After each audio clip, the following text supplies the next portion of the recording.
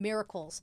This is important because a lot of things have been breaking away so that something new can be born. So please make sure that you're paying attention to what you're bringing in. The veil is very thin around this time of year, and you could be manifesting something that you actually don't want. Now, the miracle card, it kind of makes sure you don't do that, but this is more about making sure you're open to receive.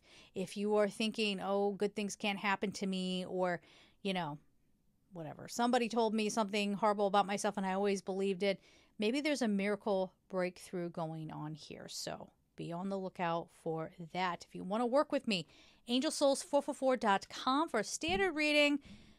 Get in line now. From now until the end of the year, this is a whole time where people are doing the portal reading. So, now the next one's 11/11. People start getting their 2025 readings. I have hair in my mouth. That's what's going on right there. Okay. They're trying to get their 2025 readings.